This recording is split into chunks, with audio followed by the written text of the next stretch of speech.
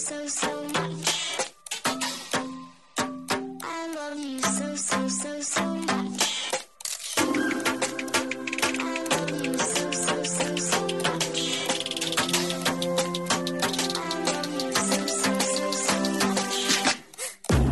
Hello, all you positive heads out there. Thanks for tuning your beautiful brainwaves into another episode of the Positive Head Podcast, where we are firmly convinced that creating success and happiness is rooted in understanding the ultimate nature of reality and the fact that as human beings, we are all immensely powerful fractals of the one and only source consciousness, which creates and animates all things. Now, of course, understanding this powerful truth is one thing. Applying this incredibly empowering wisdom to everyday life, well, that's another. Which is exactly why we provide you with a fresh serving of soul food for thought 5 days a week to help constantly remind you of what matters most. You are it. And I'm your host, Brandon Beecham. I'm the reflection and extension of you who will be here each Wednesday interviewing a different consciousness changemaker. And on the other 4 weekdays, leading the way to ensure that your perspective is consistently expanded, your vibration is constantly elevated, and your heart is overflowing and full. Also, this episode of the Positive Head Podcast is being brought to you thanks to the support of Gaia. If you're not familiar, Gaia is the go-to source for streaming consciousness content online, and you can sign up for your first month for only 99 cents at gaia.com/positivehead. That's spelled GAIA.com/positivehead. Check it out. All right, all you positive heads, welcome back to another episode. Here we go again. It is a fabulous Friday. Today, as this show gets released to the world, and hope you are fabulous wherever you are. I know I'm feeling fabulous, and I like to read from time to time on Fridays a little bit of Oneness, the book. As you guys know, I actually had Sandra Walter on this week as an interview as an Ascension guide. So I thought, you know what? I should pick up what I view as the guidebook to Ascension, Oneness, yet again. Choose a random chapter, and I've done that. Chapter 31, I'm going to read today, discuss a little bit. But before I do, I'd like to read a few reviews on iTunes. You guys know I love my iTunes reviews. Not only do they help us to reach new people, they help to fuel my fire to continue this labor of love. And the reviewer iTunes a lot said, "High vibe listening. The Positive Head Podcast will help keep you in alignment and high vibrational. Show yourself some self-love by giving this show a listen. Thank you, Brandon." Oh, thank you, iTunes a lot. And that was a short but sweet little review there. So I'm going to read another one. This one is by Morgan Rose Gold. Grateful and excited. Hi, I recently started listening to podcasts and I'm so happy, so happy I came across yours. I'm interested in literally every subject you talk about. So when I found over 400 episodes, actually over 500, I was so overwhelmed with joy. Thank you so much for putting out such interesting content so frequently. I've been listening nonstop for the past week now and will continue to do so. Thank you for creating this awesome community of people as well. It's hard to talk about my spiritual journey and spirituality in general with others as they usually think I'm crazy. Thank you. Much love. Thank you, Morgan, for taking the time to review. And the community Morgan is referencing there is the Facebook group Positive Heads. So if you're not in there, please join up and connect with other listeners. It's a wonderful, wonderful group of P-heads, as I like to affectionately refer to all you guys as. So you can join up there. And as far as all the episodes, this is something that I was suggesting the other day. If you have someone that you think would really enjoy the podcast, but, trying to find a unique way to engage them to listen, I would recommend telling them, say, hey, let me show you this show. There's a lot of talk about synchronicity. Let me give you an example. Choose a number between 1 and 560, which is, I think, I'm at as far as episodes now, actually. So once they choose that number, say, great, you chose number 311. Here you go. Listen to this podcast. I guarantee you there'll be something that specifically speaks to you in there. And by playing with the universe in this way, it never disappoints. And it's a great way to sort of gamify sharing the show with other people. So I would encourage you guys to reach out to friends and family that you think will take that hook, if you will, and then maybe we can get them hooked into our group, our soul fam as well, and get the high vibrations continuing to spread. All right. Speaking of spreading high vibrations, what I'm going to do now is I'm going to switch gears and read a little bit from Oneness. This is a book written by Rasha. Very, very powerful book. Supposedly received and transcribed, channeled material, as I often say. I don't know whether it's coming from her own head or whether it's really coming from somewhere else. A true channeling doesn't really matter to me. What does matter is how powerful the information is. I do believe we're ascending vibrationally as a species on this planet, and there's a lot of things that happen as part of that process. And having a little insight in what to expect, I know for me, having originally read this book like 10 years ago, a lot of what I read has come to pass as far as, hey, here's what you can expect. Here's some of the things you're going to go through. Here's some of the trials. Here's some of the tribulations. Here's some of the growth. Here's some of the, wondrous, magical things that are going to start to unfold. So, and what's great about this book is you can really just pick it up anywhere and start reading, and you're going to get, you can read it front to back, but you don't have to. So, I decided today, speaking of gamification and playing with the universe, chapter 31 must be what people need to hear today, because that's what popped into my head.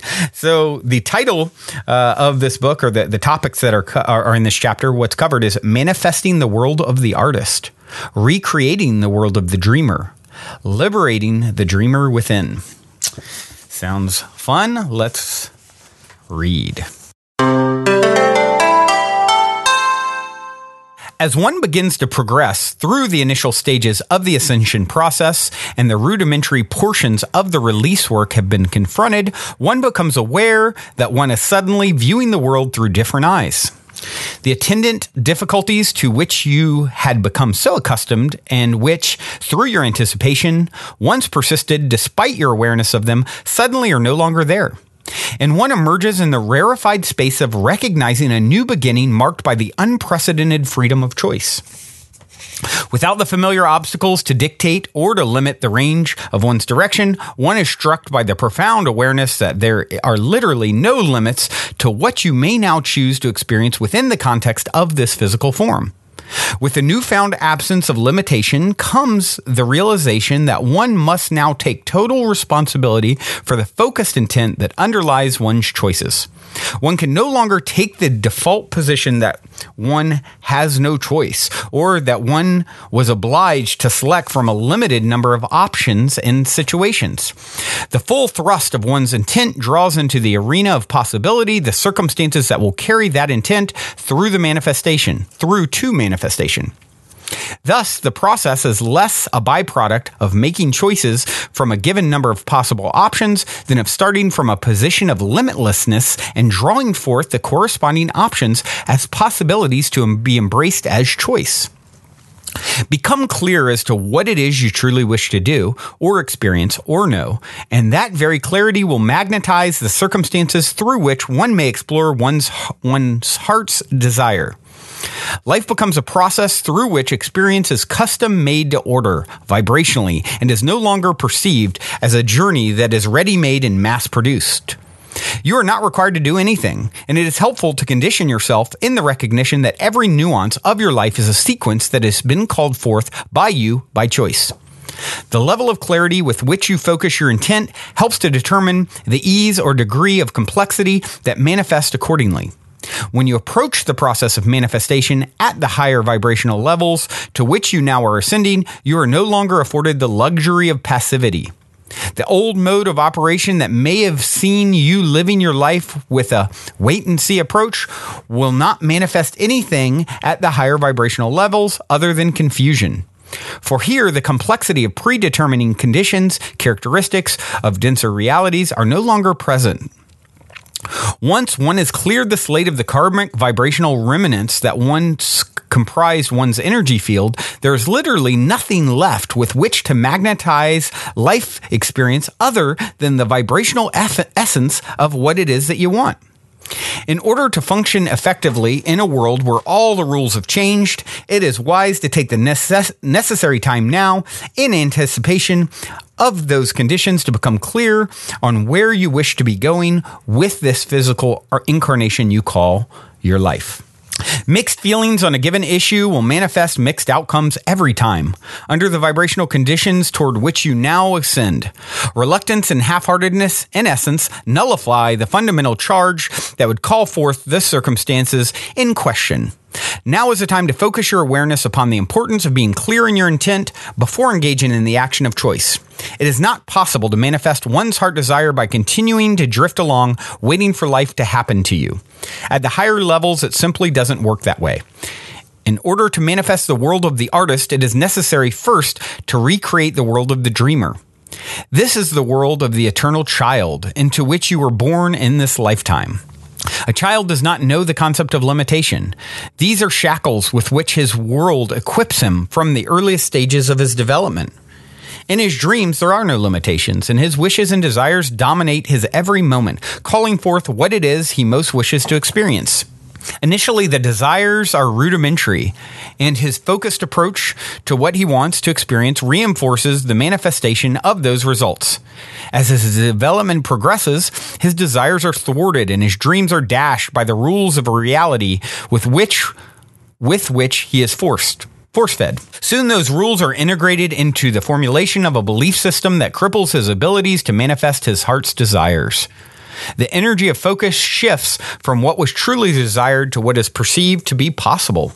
And even in the early stages of his development, he learns to weave a complex route through the labyrinth of his life in an attempt to salvage some fragment of the original dream. Ultimately, the magic of the dream and the accompanying joy of dreaming it becomes lost in a realm ruled by logic and strategy. And in shifting one's focus from the joy of dreaming the dream to the fear that fuels overcoming suppression of the dream, the child forgets how to dream. These times are about reinstating those skills, for without them, one is destined to recreate the conditions of a world defined by limitation and struggle.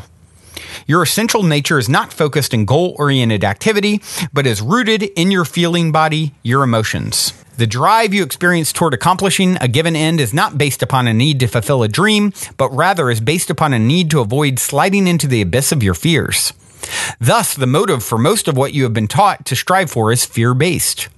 That type of energy produced a limited level of results in the realms through which you have progressed thus far in your journey. But the thrust of this type of energy would manifest results that you would not find pleasing at the levels you are soon approaching. It will be necessary to learn to distinguish, within the context of your desires, between those that are based in fear and those that stem from the innocence of the joyousness that is your fundamental essence. To recreate the authenticity of your dream, you will wish to begin to scrutinize your true motives for wanting to do what you are telling yourself you want to do. If you wish to build a fabulous home with your own hands, for example, it would be important to know whether that desire is based upon the unbridled pleasure you had derived in the act of that creation, or whether at some level you seek to prove something in your own eyes or in the eyes of others. The former desire is born of the dreamer within you. The latter is rooted in the energy of separation. The dreamer derives his limitless joy through the expression of his isness in ways that please and delight him, without regard to the benefit that may be forthcoming in the way of the opinion of others. Even to the extent that self-esteem may be rooted in goal setting within the sanctity of one's own consciousness, one sets up the parameters of duality, of success or failure.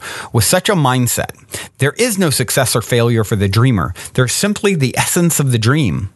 There is no challenge inherent in the dream, nor any place for judgment, whether internally or externally focused. The dreamer has no qualifying considerations whatsoever in releasing the pure essence of the dream into the embrace of the ethers that carry them forth into manifestation, simply that the idea is infinitely pleasing. There is no concept of the attainment of a goal for the dreamer, for the very concept opens the door to consideration of what may or may not be considered possible by a mind structured in linear logic. The dreamer does not care what is or is not possible, for the dream is based in limitlessness. The dream is totally without structure. The dream is found in the depths of the child who still dwells within, regardless of how disenchanted or disillusioned you may consider yourself to be. Regardless of how jaded you are or how broken by life's blows, the dreamer remains untouched. And reconnecting with the rarefied spark of your own divine essence is the key element in restructuring the life you are preparing to transform. Before the artist can begin to emerge from the radiant core of your being and give expression to the unique creation that is to be your life, you must first find and liberate the dreamer from the prison of your linear consciousness. The dreamer to be embraced is not the ego-oriented aspect of self that would have fueled your ambitions with focused strategies oriented towards achievement. The dreamer is the glowing spark of joyousness that somehow becomes buried beneath the burden of all you have undertaken to do in this lifetime. The dreamer does not dwell in the realm of doing, but thrives in the innocence of simply being. The dreamer is set free when you set aside the ego-focused priorities with which you have tied your own hands and allow your true essence to emerge. Once you have made the connection with the unconditional state of joyousness that radiates within you, you have taken the first step in restructuring the direction of your journey. When you have tasted of this connection with your very own self, you will begin to understand why, at some level, life has declared a quote-unquote timeout. It will begin to make sense to you that when the circumstances of your life allowed to continue on quote-unquote automatic pilot, you would not have arrived at the destination toward which you are now headed. You begin to recognize once in the aspect of the process that your life had delivered you to the vantage point of a plateau. There was an element of clarity from having ascended to that perspective, and with it came the realization that the plateau was going nowhere. It offered the potential of the perpetuation of the essence of that level and a sense of clarity that there was nowhere to go from there, not without first descending from the plateau. As you begin to emerge from the devastation of the structure of your circumstances, it begins to become obvious why that experience was a necessary part of the journey. The fortress you had constructed upon the plateau of your experience had, in fact, become the prison in which your very own sacred essence waited patiently. The fresh innocence of unbridled joy that you harbor within cannot thrive in the structured conditions you created in a world built on the premise of compromise. The sweetness of the vision of the dreamer awaiting your rediscovery is the elusive missing piece in your journey of self-discovery. For without the illumination of the heart of the dreamer, you would continue to travel blindly on the path that compels you to venture forth upon it. Before you can become clear within yourself as to what you want to do with your life, it is essential that you pause in your program of frenzied activity to discover who you really are. Then and only then have you prepared the conditions in which the artist can emerge and give expression to your true essence in a way that will provide a life that is rich and satisfying in all the ways you quietly yearn for.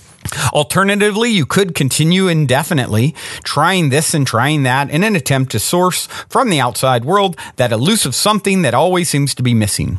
And you could choose to shuffle and reshuffle those cards of possibility indefinitely, trying to come up with the missing piece that will tie it all together. For the missing piece is not to be found in any of the distractions that present themselves in and of themselves. Yet, that elusive element, once found within, could well express through any of those infinite possible avenues and provide the perfect medium for the artist to paint with passion your true life's work.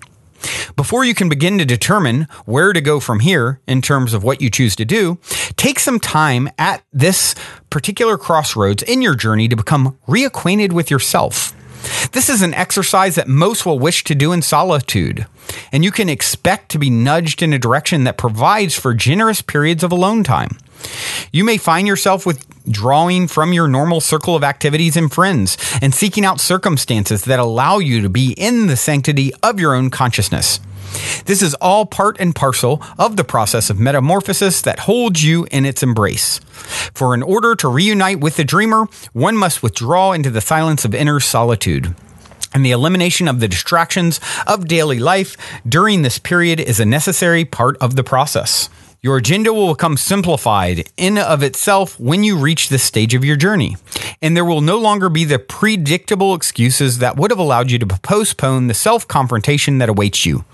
The moment for turning inwards announces its arrival blatantly in silence. Once you recognize the signs of its presence and cease filling the empty spaces it creates with quote unquote busy work and mundane social interaction, you are able to relax into the sanctity of the special time that has been set aside for you alone. Within this haven from the outside world, you will begin to turn back the pages and to retrace your steps through the epic adventure you are living. And in the high points and low points that will highlight the story, you will be able to recognize the places where the dreamer began to surrender the dream. You will be able to remember the pain of the disappointments and the anguish of the defeats that set the stage for a script founded upon disillusionment and compromise. You'll begin to trace the beginnings of the choices exercised in resignation rather than passion.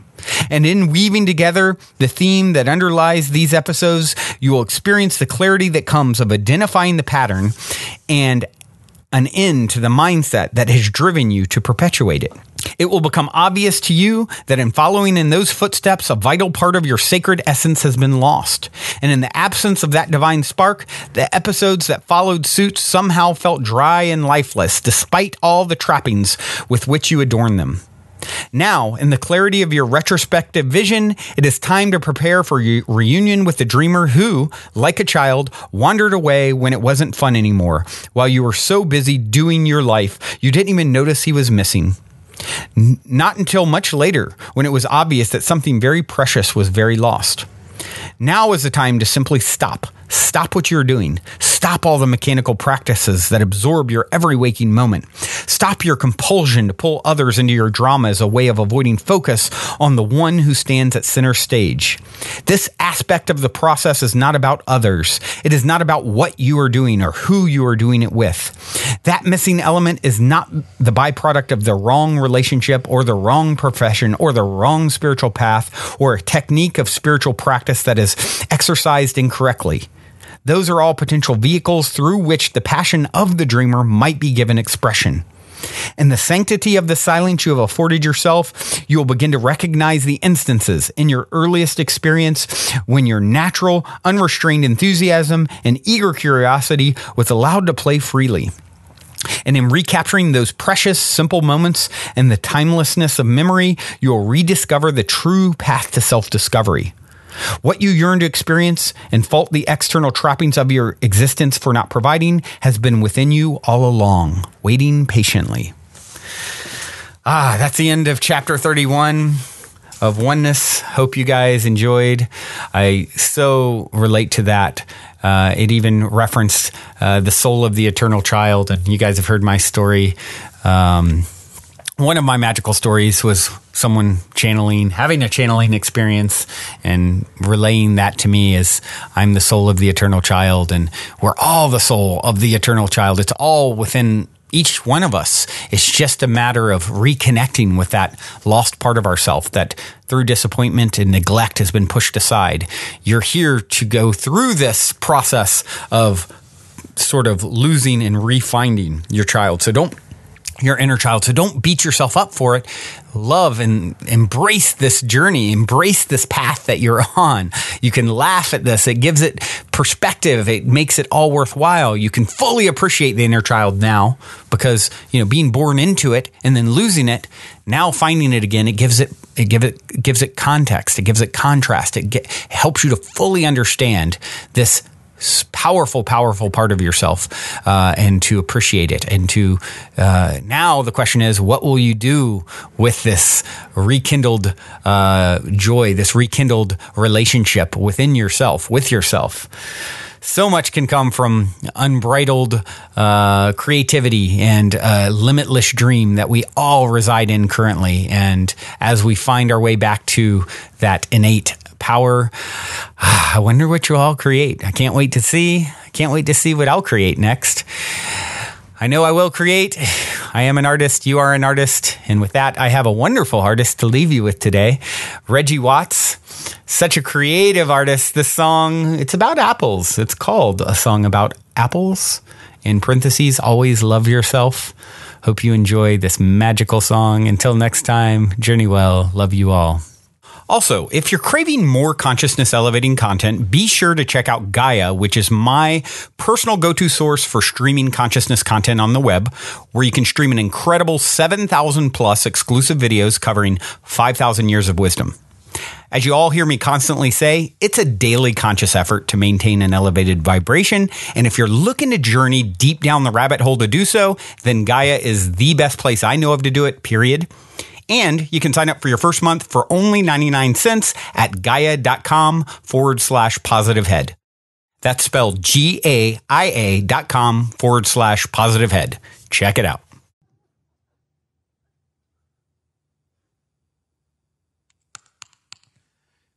Okay.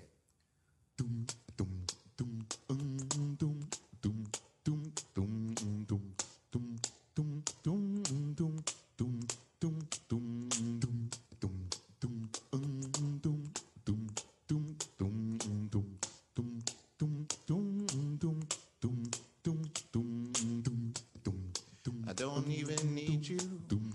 I never tried to cry. I used to ask so many questions like that famous one, why? Do you know him? Does he know you? Did you do a little hanky-panky off at the San Diego Zoo? Did you see the koalas? Did you see the tigers and the bears, the wolves, the things you shouldn't see? Did you hold his hand in a park? Did you go to a movie? How dare you have someone you cared about before me? It's so right for me to get jealous, 'cause I gotta think of you as a piece of property. I've gotta hold on to you. When I say you're my girl, it really means that I own you inside of my mind. She thinks that's sexy, 'cause she thinks that's cool. 'Cause love should be based on insecurity, my fools. I know it's true, and it feels so good to be slightly addicted to someone that you feel you can't learn about. But don't worry now, 'cause there's more. A kissing and a smooching and a smooching and a kissing and a smooching and a maybe just a little bit of fucking, and you gotta do it right. Listen to what they are saying. Their body will respond in time and kind, and you will understand or glean. Oh yes, you'll glean.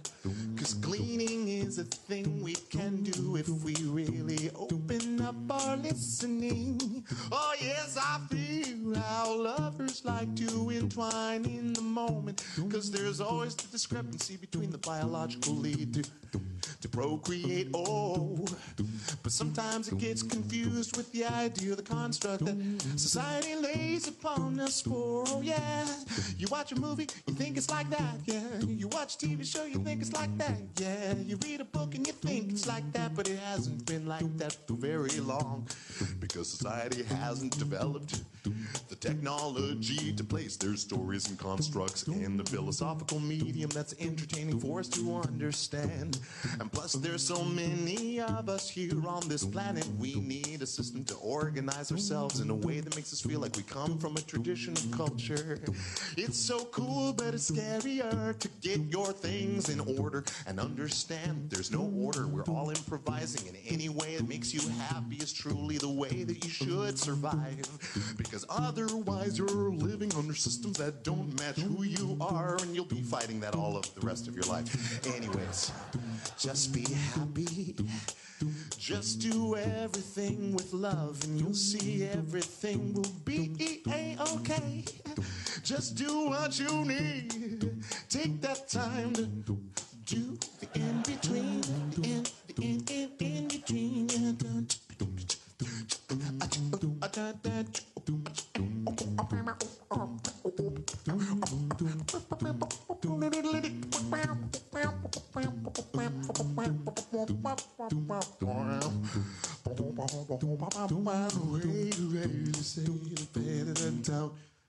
Don't use those things against another person. Remember, every person is an opportunity to learn more about yourself, because you are listening to where they're coming from, and they represent a reflection of yourself. As long as you understand that there's more to this life, there's always so much more to this life. 'Cause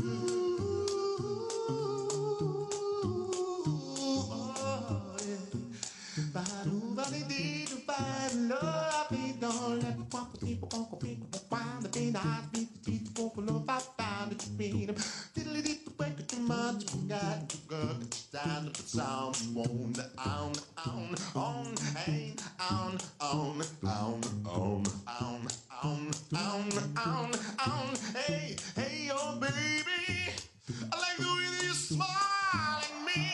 It makes me feel so good. It makes me feel like anything's possible, yeah. As long as I don't lie no more to myself or to others, it feels so much better. Cause when I was younger, I could lie, let me tell you, I could lie like a motherfucker. And that is good because you gotta experience the darkness, because the darkness is important to understand inside yourself. It's not always about being good, it's understanding why you're being good in the first place. Oh, empathy's a bitch. Once you feel it, you can't get rid of that itch.